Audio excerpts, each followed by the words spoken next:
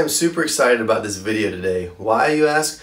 Because I successfully dyed or colored the fretboard markers or dots on my relic guitar. Why is that important? Well, let me give you a little backstory about this guitar. If you've been watching the series on this guitar, then you're well aware of what's been going on. If not, let me bring you up to speed. I bought this, it's a parts caster. I bought an unfinished body, unfinished neck. I finished both of those in nitrocellulose, color and clear coat. I bought really good parts for the guitar. I wanted to make it sort of like a custom shop as best I could, so I didn't skip on parts. So just everything I did, I wanted to bring sort of up to par on level with American Standard or even a custom shop. And as you can see, it's relic. I beat it up. I aged all the parts myself. So this video is not about that. I made a playlist of about 30 videos. If you're interested in that playlist, click up here on this little icon and that'll take you to it. So now more about the dots. When I built this thing and I finished it, I got to looking at it and something seemed a little bit off. And what it was the fretboard markers. Now when I ordered this neck, I got it from Musikraft and I had the option of a couple of different things for the fretboard markers. I knew I wanted to get clay because I was going for like a 60s era, 62, 63 Strat, and those guitars had clay dots. So when I went to select them, there was a typical like white dots, I guess plastic. You could get pearl and things like that. And they had a couple of options for clay. So they had imitation clay,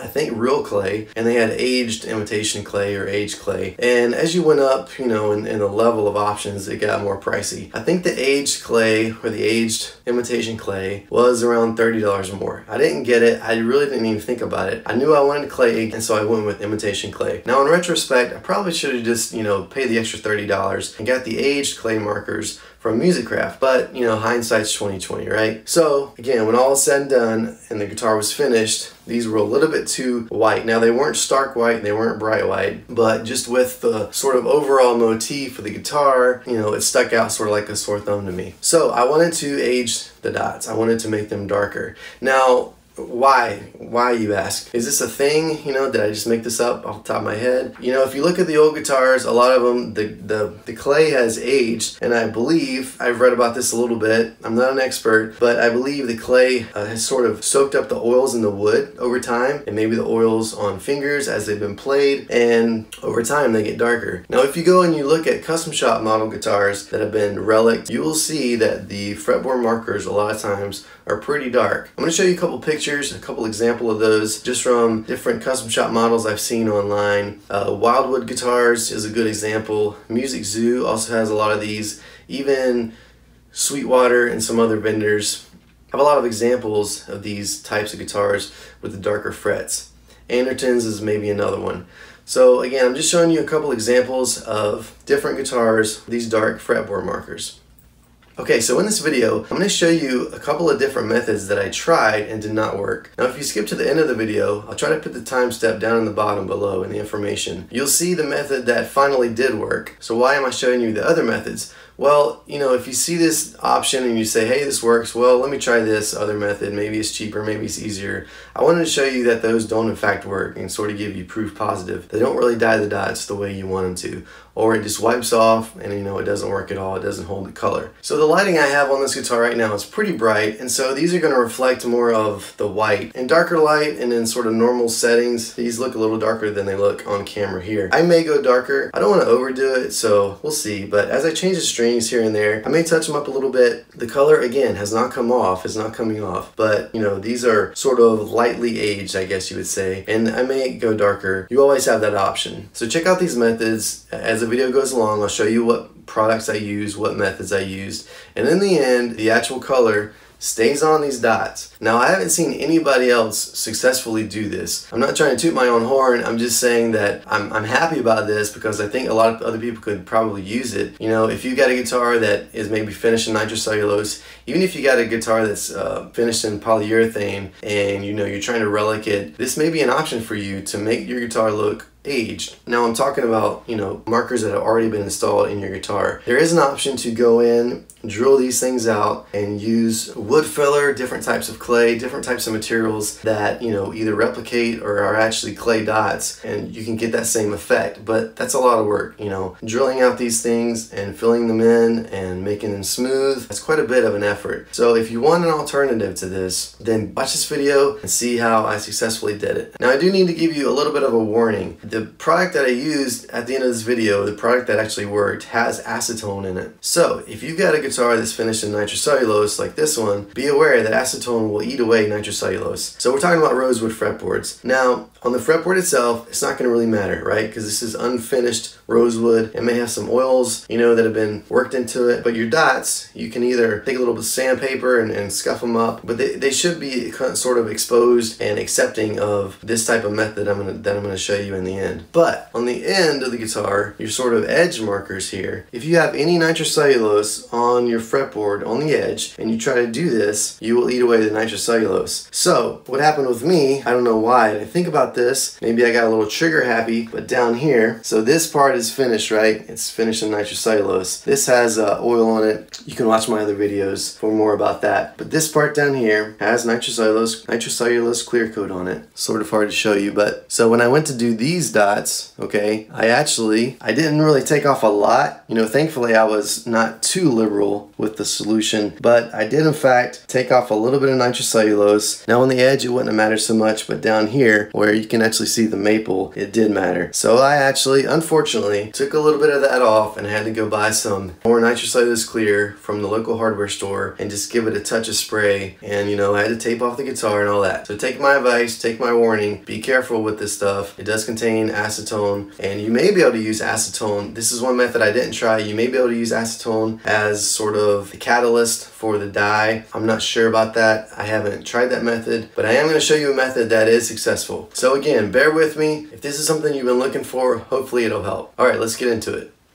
Okay, I'm going to do a test piece of dye on a couple of plastics just so that I have some kind of an idea of what this RIT dye is going to do. This is the RIT Dye More Synthetic, and the color is sandstone. And the more is supposed to mean it dyes better, and it's for, like I said, synthetic. So that means polyesters and plastics. So I don't have, ideally I'd like to have an exact material of what I'm trying to dye. But since I don't, I just have a couple of plastic pieces that I'm either not going to be using, or I can do in an inconspicuous spot and have no harm done. So I'm going to do that. There's some instructions online about how to spot dye with this, and it says to do half of a cup of boiling water and 2 tablespoons of the RIT dye. So I'm going to put the water, boil it. I think I'm just going to do it in the microwave, and then I'm going to mix everything in this cup. I'm going to sacrifice my coffee mug. I don't think it's going to do any damage, and it's not going to stain that because it's already brown. So that's the idea. I'm going to mix all that in here and then apply with the cotton swab. And like I said, I'm just going to do a couple of spots on these various colors of plastic. This one's like a mint green from Stuart McDonald. It's really more of a neon green. And this is the John Benson pickup cover that I'm not using. And this is an old Strat pickguard that I was messing around with you know, aging. This is the vintage amber tint on the edges there, and it's got some old coffee stain on it. Anyway, let's get going and see how it works. So first, when it does say do this well shaken, it says do the 2 tablespoons to the 1/2 cup of water. So I do have a paper towel handy here, and I got this, I'm in the United States if you can't already tell, but I got this at Joann Fabric for under $4. I think I had like a first time user coupon for 15, 20% off, something like that. But you can get this, I believe, at Walmart or a number of outlets, definitely Amazon. So, but it should be under $5 regardless. I think, yep, I'm getting a lot more in the cup than I should. All right, time to reevaluate. I will say that out of the container, this stuff looks green, and I can't really probably show you down inside there, but you can see in the cap, it has like this hunter green tint to it. And I've heard people had some issues with it coming out pink even, or purpley. Here's the spoon, so you can see that. So we'll see what it actually looks like. Okay, I was able to successfully get 2 tablespoons of dye in the cup. Now I'm going to boil my water and pour it in here, mix it together, and then we'll see what we can do with spot testing these pieces of plastic. Okay, just got my boiling water out of the microwave. I'm gonna pour it in here and use my spoon to stir it up really good. Don't have time to stir it up super great. I'm gonna take my cotton swab here, put a little dot right there. I see nothing happening at all. There's a little bit. And then on this one, So now what it says is use a hair dryer to set the stain in. So that's what I have here. Well, it says use an iron, or like a iron for your clothes, or a hair dryer. Maybe I should do low so I don't blow it all away.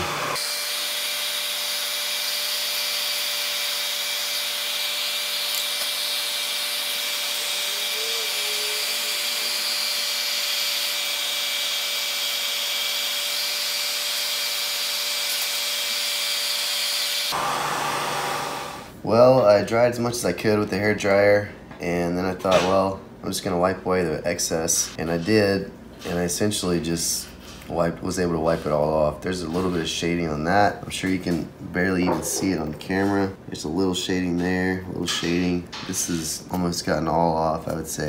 There's maybe a tint. So I don't know. What I didn't do is rough any of these up with sandpaper. So that may be a key factor, but all of these edges are not exactly shiny either. So I'm not sure where I'm gonna go from here. So I decided I'd just kind of go for this based on my simple test with the other plastics. It didn't dye them immediately or do this horrible job, so I figured if anything, it's not really going to affect the dots. But one thing obviously that I need to do is take off the strings, so I'm going to do that, and then I'm going to rough up the dots with some 1000 grit sandpaper. I've already done it to 1, and you can kind of tell when the shine comes off. It'll obviously kind of scratch up the fretboard a little bit, but it shouldn't matter. It's really fine sandpaper, and I'll go back over those spots, kind of clean them up, and then put some like lemon oil on the fretboard when I'm done, depending on, you know, obviously how the dots turn out. But yeah, so that's the idea. I'm gonna take off the strings right now. Okay, I scuffed up all the dots with 1000 grit paper, and I just kind of got down low and made sure at the right angle that there wasn't any shine left on the dots. And then I'm just taking some painter's tape with the hole punch. This is kind of a standard 1/4 inch of a diameter hole punch. I think the dots on these are like 6 millimeters. Don't quote me on that, but I think that's right, which correlates to essentially 1/4 of an inch. And I saw online, or I read somewhere that someone did the same thing. I think they were doing like wood filler or making their own dots, but they employed the same kind of hole punch. So I'll just kind of show you what I'm doing. There's really nothing to it. The only thing is, depending on the hole punch, you want to make sure that it's like punching away from the adhesive. Otherwise, it's going to stick and make a mess. I've had that happen as I kind of learned how to do it. And like that. You don't want it to bunch up in there. You just want a nice clean cut. And then obviously once you get closer to the body of the guitar, the frets become more narrow. Okay, I was able to get a clean dot off camera. I think I just had to clean out the collection partition in there. So now I'm just kind of lining it up over the hole and making sure it's nice and stuck down around the dot. Okay, now we're going to attempt the dye. Okay, here we go. Just gonna do this as quick as I can.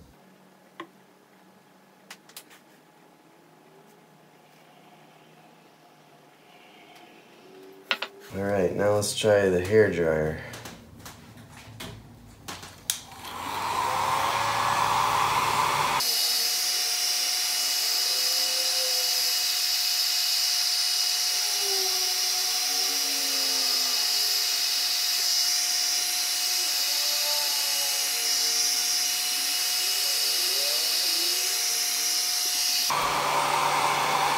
So because this is watered and this stuff is very liquidy, it's not like a gel, I really had to just, in order for the dye to stay on there at all, I pretty much had to just soak each dot, which I don't know if I'm super comfortable with. You know, it's not really good to soak wood with water, but I think the tape is gonna act like, you know, a surface tension barrier.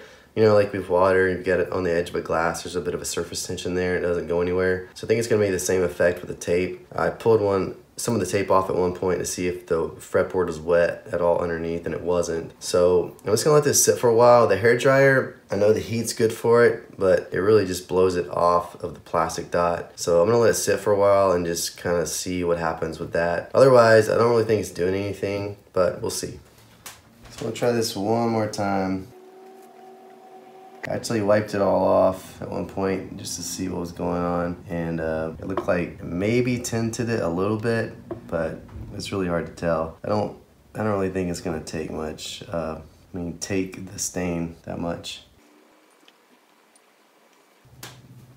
Got my coffee here beside my die, so gotta make sure I pick up the right one. All right, I'm just gonna wipe it all off at this point and see what happens. Take all the tape off. I'll wipe it off first. The instructions say to pat it or blot it instead of rubbing it. I don't really know that it makes a difference, but that's what we're gonna do. As you can tell, most of the color is coming off. I'm gonna do that.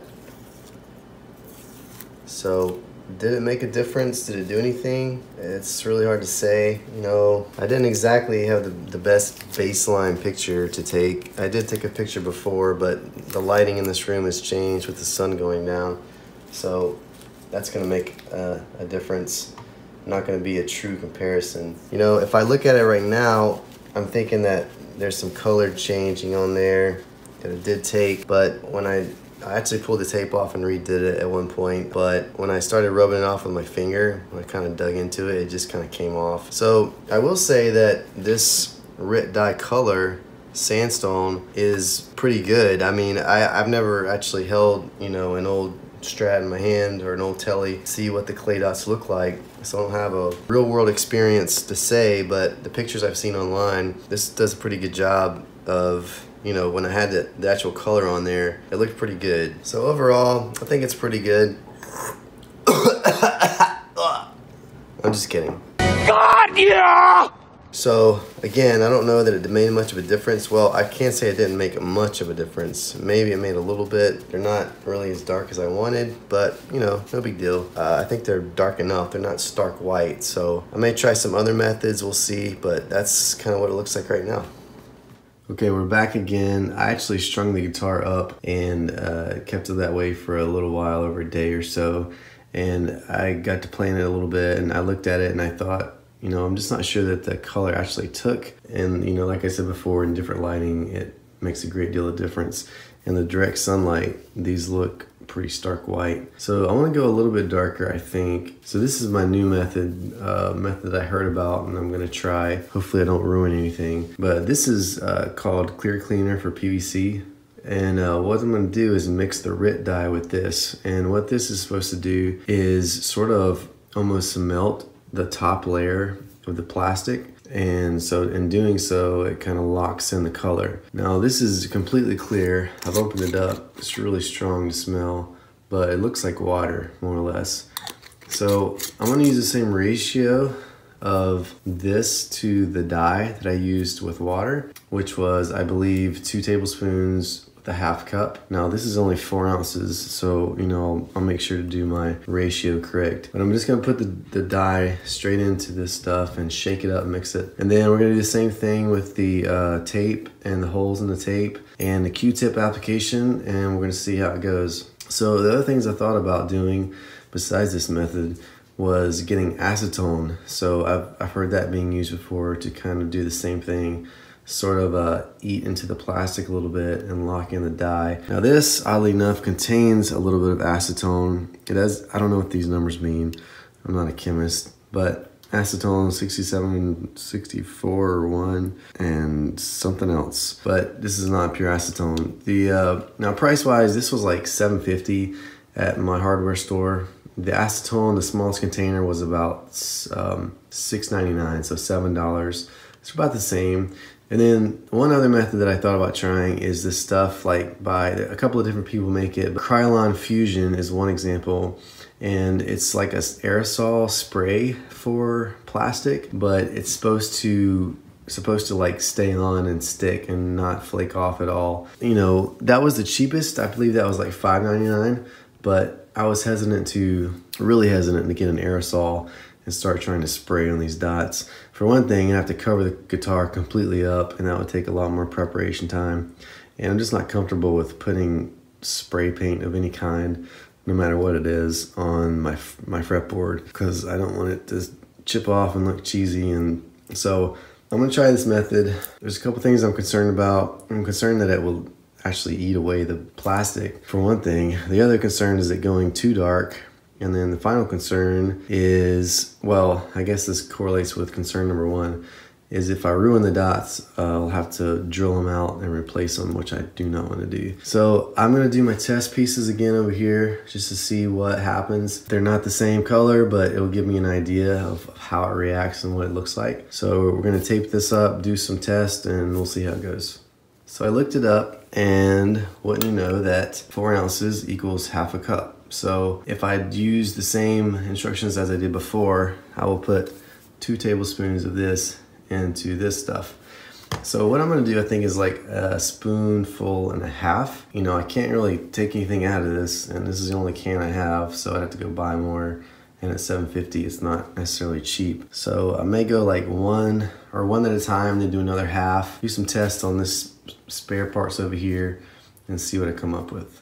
All right, so at the moment, I've got 1 tablespoon of the RIT dye and the can of the clear cleaner. So I'm sorry I'm not closer with the camera to the specimens, but this is just the setup I've got, and I don't want to, I want to be as careful as I can not to get things anywhere. So this is what I'm dealing with at the moment. So let's see what happens.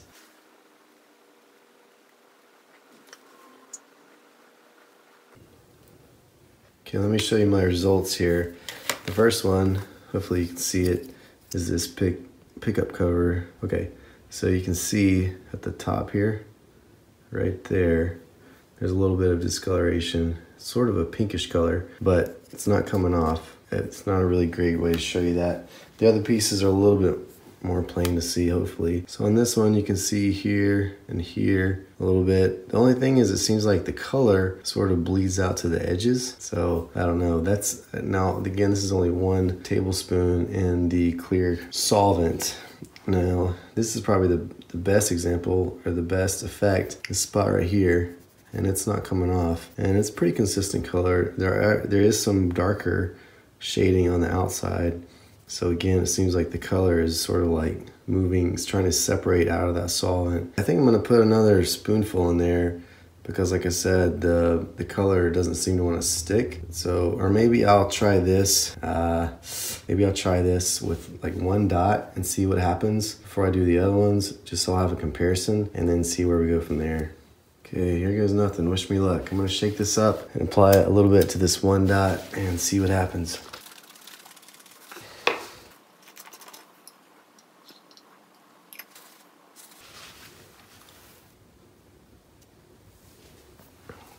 Well, I did this dot here, and as you can see from this distance with the camera, there's really no difference. And I can tell you with the naked eye, as close as I can get with my eyes, I really can't see a difference either. So what I'm gonna do, because I don't see much of a harm in adding another tablespoon to this little formula here, I'm gonna just do that and then tape all these up. If it doesn't get any darker, it doesn't get any darker, I'm fine with it. I don't wanna go to any extreme measures and ruin it. So I'll just be happy with what I got and not try to overdo it.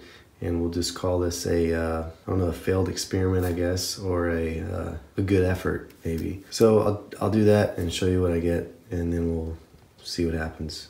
Okay, I feel like a mad scientist. I feel like I've cracked the formula. Tried the clear cleaner with the dye, and I really got kind of ambitious, probably overly ambitious, and I like put the tape over it and I pooled the stuff on top of the dot, right? So it's like a puddle, and hoping that it would soak it in. It didn't do really anything. I was able to wipe everything off and got kind of disheartened after that. But I tried the old Kiwi shoe polish. What I did, I'll try to show you. I rubbed it on, and then I took my finger in some of this clear cleaner and just kind of blotted it a little bit. And now color is not coming off.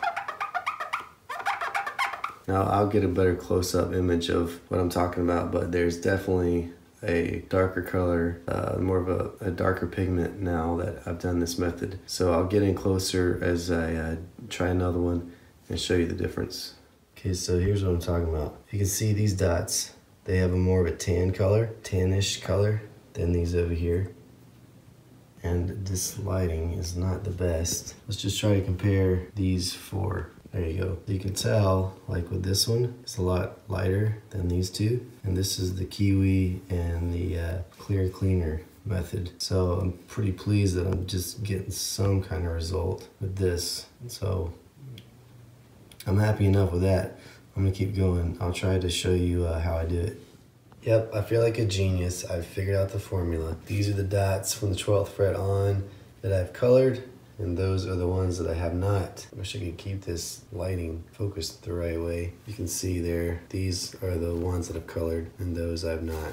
And I've even given it the paint thinner test. I don't have the cleanest rag, but I'll try to show you what it does with paint thinner as I wipe it across.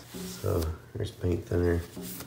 Is not taking the color off. Paint thinner usually takes just about anything off. So there you go. Now the lesson here is, for me, try and try again until you figure it out. Or in my case, if you buy a custom made neck from the dealer of your choice, in my instance Musikraft, and they offer aged clay dots, just pay the extra $30 and get it.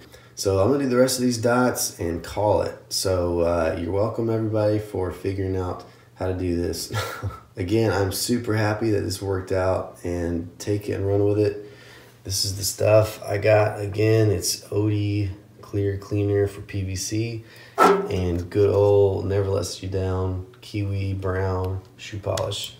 That's the formula. And I will say, if I haven't already, I know I've said this is a Musikraft neck, but the dots that I got were synthetic clay or imitation clay, and that's what I have. I can't guarantee you'll have the same results on the type of plastic or dots that Fender uses, but I would give it a pretty good chance that you would have success. I don't have it figured out, but I did.